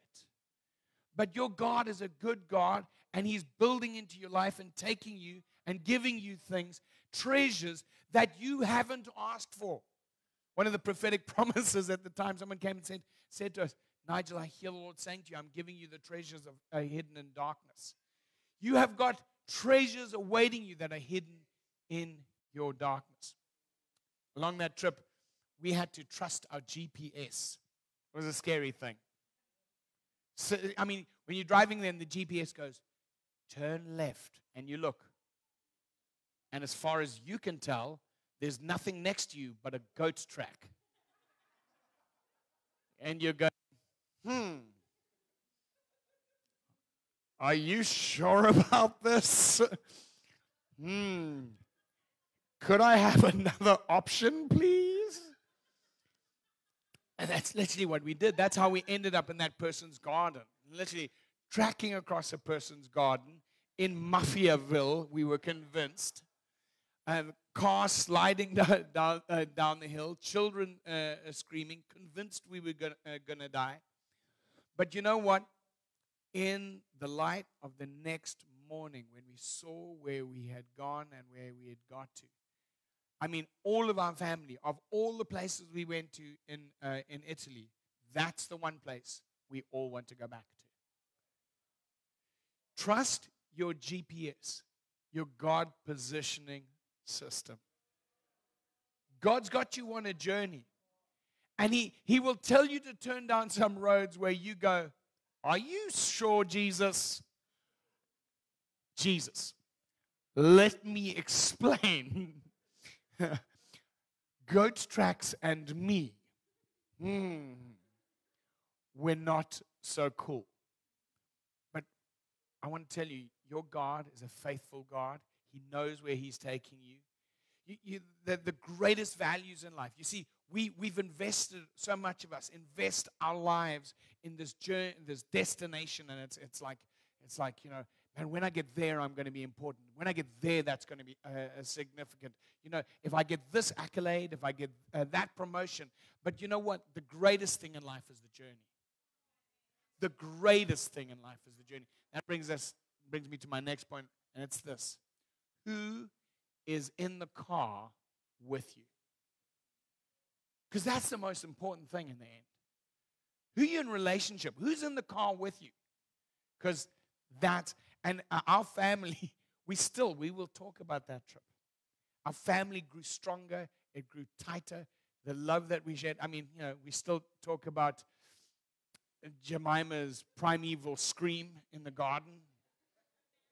It literally, she got out the car and we just heard, "Ooh-ah!" And everyone had been like, shh, shh, quiet, don't wake up the mafia. Of course, Jemima gets on and she's like, "Ooh-ah!"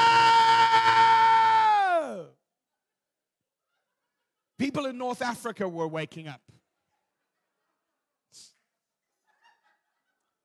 Boats of refugees coming across the Mediterranean turned back and changed their mind.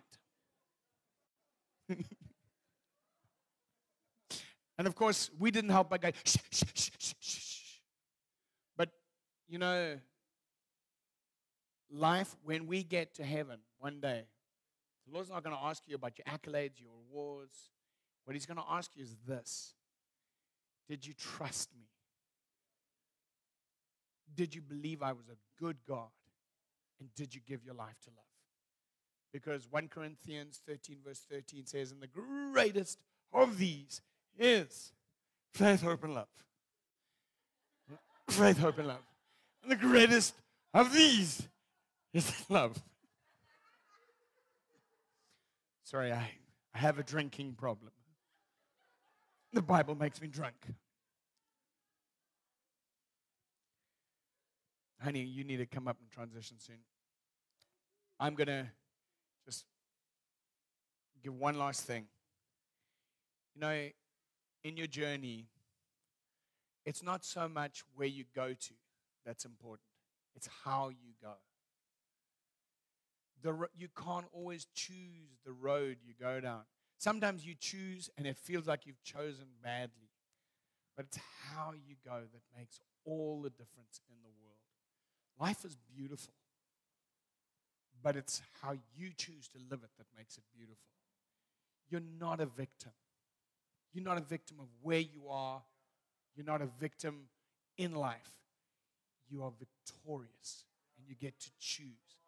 And I want to encourage you to travel with trust, travel with hope, travel with love, travel with gratitude for every moment and every day.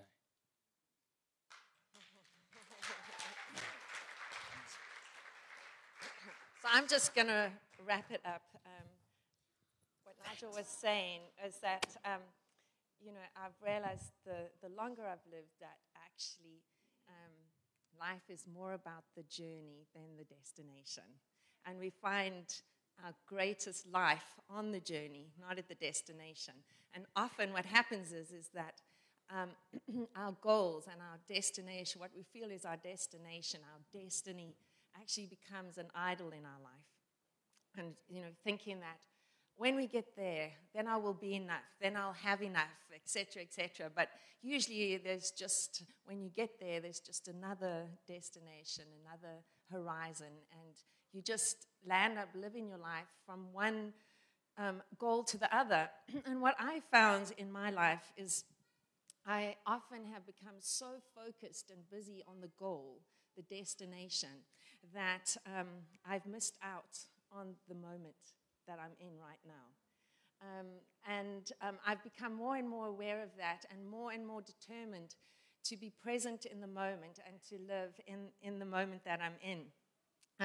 Jesus was never too busy getting to his next goal that he missed the present.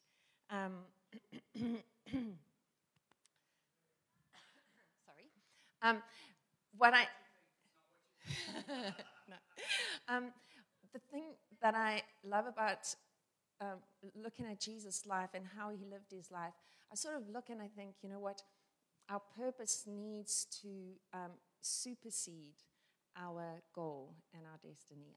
Our purpose needs to be on the journey. Obviously, Jesus' ultimate, his life climaxed in the cross where he gave his life for us.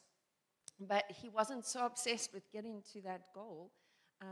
In fact, his purpose in Acts 10, verse 38 says, God anointed Jesus of Nazareth with the Holy Spirit and with power, and he went around doing good and healing all who were oppressed of the devil, for God was with him. And that was Jesus' purpose, and he fulfilled it, and it ultimately landed up in him giving his life. But it was the purpose throughout the journey that he was on. And I think, what I'm learning is that we need to make sure that our purpose is bigger than our goal and our destiny in life. Jesus said his schedule was, the wind blows wherever it pleases.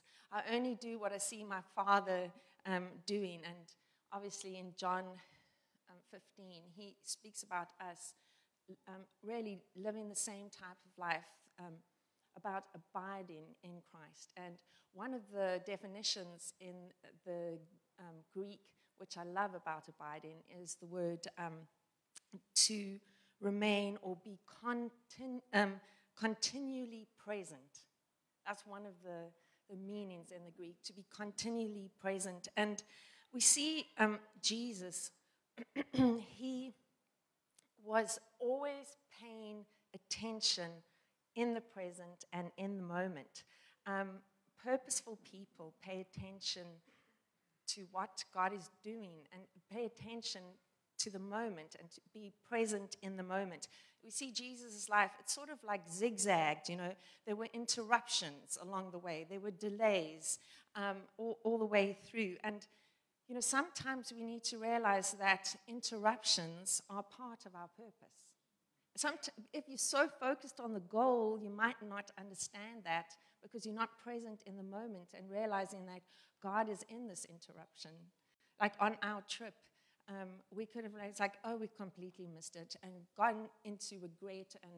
But God had a purpose in that moment as we journeyed together. He was doing things in our family and in our hearts. And ultimately, he had a really good place for us because God works all things in our lives for good. Jesus didn't seem to keep time, but he noticed, which was amazing.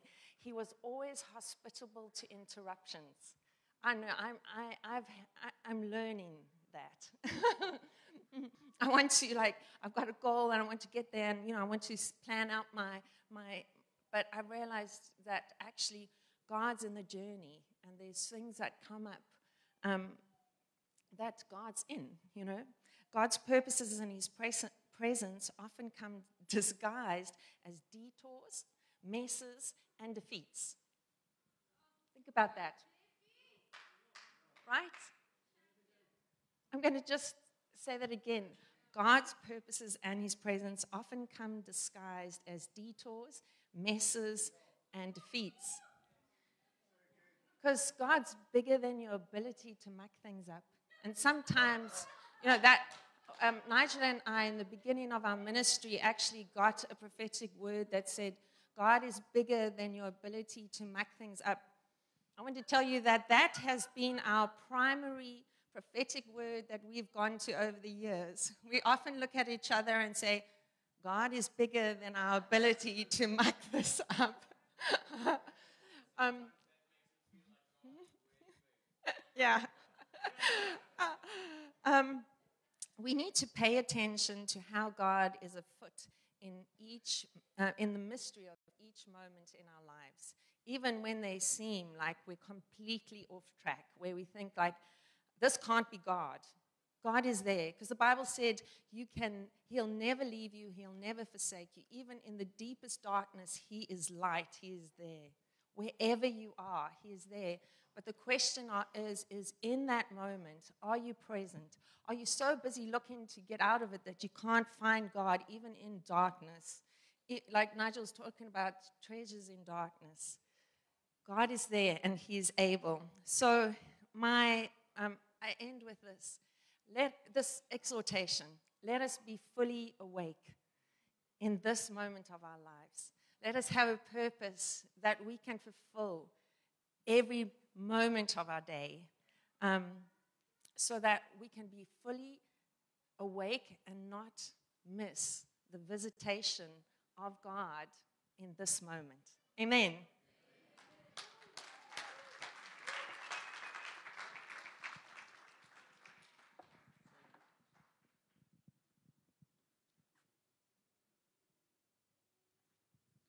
So won't you just lift up your hands? We'd just love to pray for you.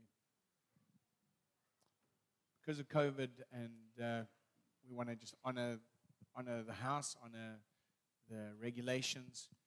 We're not going to be laying hands on individuals, but we know that the first time we ever got thoroughly blasted, and in this team actually, we used to watch the computer together. You remember some of those early meetings? We would just get hammered in the Holy Ghost, watch. In fact, one of the best meetings ever. I think some of the ladies on our team were pregnant at the time, and the presence of God dropped in the meeting. And I remember myself, Corne, and Colin Dembowski all fell down and started birthing in the Spirit. It was the funniest thing. And we had our pregnant wives praying for us, It was so funny, like this pregnant lady saying, "Breathe, honey, breathe." It was just... So we know that the Holy Spirit can just travel. It travels through the media of faith, all right? And our prayer for you today is that you would know that God is with you on your journey. So let's just lift up our hands. Holy Spirit, I just thank you for your presence. We just thank you for your presence, just filling every heart, every person here right now, in Jesus' name. And some of you here today, you're on your journey, and you think you've taken a wrong turn. You are convinced that you are so lost and off course that your GPS is no longer working. But I want to tell you that today, the eye of the Lord is on you, and He has a plan and a purpose and a destination for you, and it's a good place. And it's time for you to step back into the household of God, back into the household of faith, back into saying, "Lord, I trust you and I believe you for good things, and I'm going to live my life for love." And you know what? If you're here and you've never given your life to Jesus, or you once gave your life to Jesus, and now just stepping into this place, you find your heart is awake again. You're feeling the tug of the Lord, and you're saying to yourself, "Man, I miss Jesus. I miss knowing God and loving God and the faith and hope that just comes even in hard times." If that's you today, I want you to put your hand up boldly, because we want to pray for you that you can either commit your life to Jesus or come back to Jesus and recommit your life to Jesus. Is there anyone here? I don't want to leave this place without giving you the opportunity to recommit your life to Jesus. I see 2 hands at the back there. Is there anyone else? Is there anyone else there? All right, put your hand up boldly. There's another hand over there. There's another hand over there. Put your hand up boldly. And some of you, you're sitting there, you're wrestling with the Lord right now. I know you are. And you're wrestling and you think, I don't want to do this. I've done this so many times. Listen, if you're hearing the Lord do it, you're not doing it before people, you're doing it before God. Just put your hand up and say, "Yes, that's me, Pastor. Don't worry, I'm not going to make you walk down to the front and embarrass yourself. I'm just going to pray for you. I just want to give you that opportunity." Thank you. I see another hand. Thank you. I see another hand. Thank you. Thank you. I see another hand there. All right, is there anyone else? Anyone else? One last moment. All right, we're going to pray together. We're going to pray together. All right, let's pray together, all together with our brothers and sisters. Just say this out loud. If you put your hand up, say, "Jesus, right now, I choose to trust you again with my whole heart and my whole life. I surrender to you. I give myself to you and the journey that we are on. Come into me now and fill me with your presence. In Jesus' name." Sometimes we put more hope and trust in reaching in our destination than we do in God. And that becomes a God and an idol in our lives. So we feel like all our hope is really in our expectation of what the future or what we wanted that happening. But and so we need to repent of those idols. So I just want to pray with you guys. I've done it. I do it continuously because I see like I fall back into that. to repent of that and to put our faith back in God again. To say, like, Lord, I put my hope in you, so that if it doesn't work out according to my expectations, that actually you have got good things for me, even although the thing that I expected hasn't worked out. Amen. So let's pray. Those people who want to just repent of idols, I'll be standing with you. Let's stand and let's repent of them. We're just going to make a declaration and stand if that's you. I'm standing.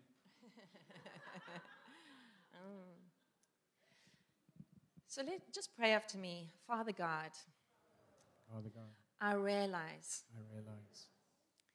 that I've put my hope in certain expectations I've had, certain goals. I just repent of these idols. I repent of these idols.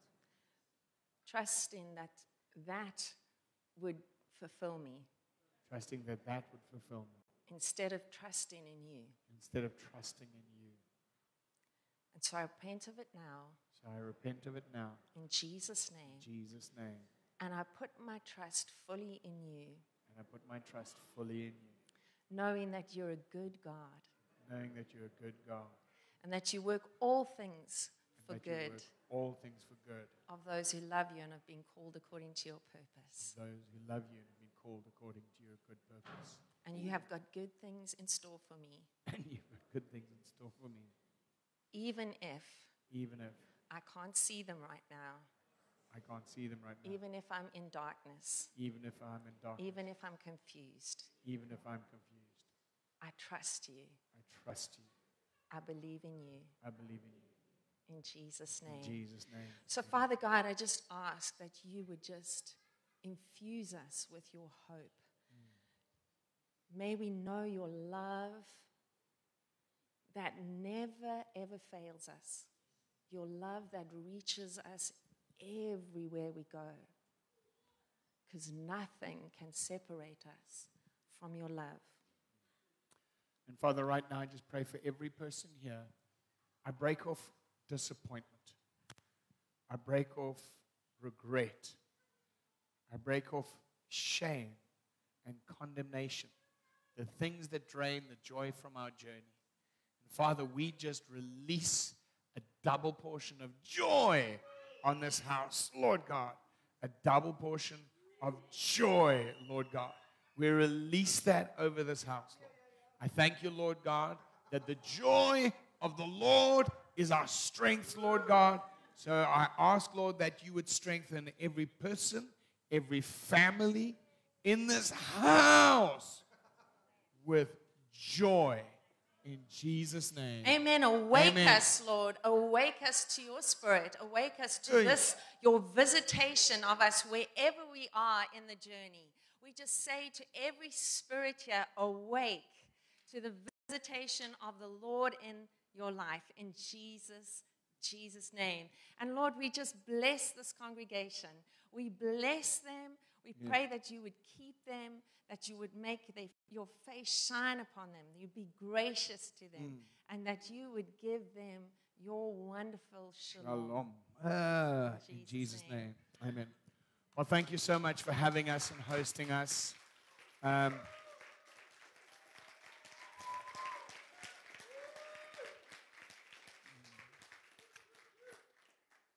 Please know that we love you. We always will, always have. You are never far from our thoughts. And we are so blessed to be here. I'm just going to mention, I forgot to mention at the beginning, we have, my wife and I have written a couple of books.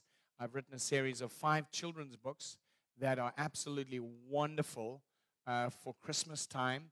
Actually, they tell the story of Christmas from the perspective of 5 animals that were there at the time. I personally interviewed them, and I got their story. I recorded it, illustrated it. It's been illustrated by another God Adventure member, Nicolette Stewart, and each separate page of each book was a oil canvas, and so you can see the grain of the canvas on every page. These books will so enrich your Christmas for years to come for the family. And then for those of you who want to live a supernatural life, my wife has written an incredible life-impacting book called Supernatural Foundations. When the supernatural really started breaking out in this church, we realized that we had to rewrite the way we did things, because we were trying to plug the supernatural into our foundation, and actually we realized we needed to rework our entire foundation. So this book will help you do that, and it's easy to read. It's a life-changing book. And then we took about 20-something years, Debbie and I, to write this story. It's called It's a Beautiful Life. It's written by Debbie and I. It's got many of our life stories in it and many of the things that the Lord has taught us on our journey on how to make and how to live a beautiful life. And I believe this book will really enrich you. We're hearing testimonies from all over the world of people's walk with God just being radically impacted as they read this book. It's got so much faith and joy on it. There's just so much in it. And Danny Silk very kindly wrote the foreword. So, you know, some of the writing at least is excellent. You're going to love it. And we've got a book table at the back. Unfortunately, because we traveled by car, we've got a limited amount of stock with us. But if we do run out of stock and you want to get this, you can find us on our website, No Ordinary Life, www.noordinarylife.co.za, and you can order online, or the book table is at the back. My daughter Jessica will be manning the table. Thank you so much. Corne, over to you.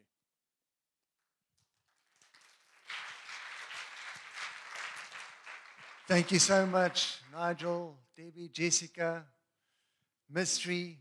Don't know where Jemima is. Thank you so much for reminding us of the beautiful journey that we are in, the God adventure that we are on. And you guys have to send us a picture of the place that you stayed in. I think we need to frame it and put it on the wall as a reminder. When we have those moments, it's like, you know what, it's going to be good in the end.